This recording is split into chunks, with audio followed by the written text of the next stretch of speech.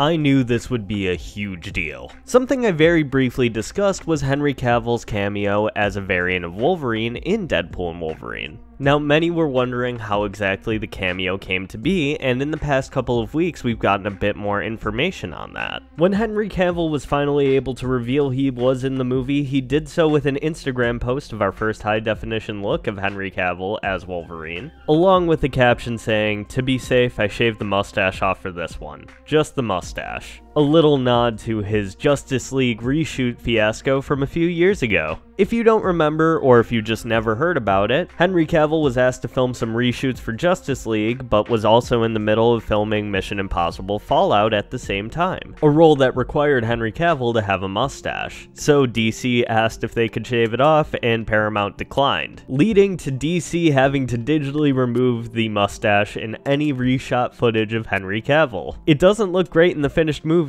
and everybody's still talking about it up until this point just shows how poorly it was done. But this caption is kinda saying Henry Cavill really liked doing this cameo role, and maybe he'll be back for more Wolverine stuff in the future. It's something fans are probably gonna really want, and they say it in the movie itself. He looks perfect in the role. What do you think about this though? Let us know in the comments down below, and click on screen for another video.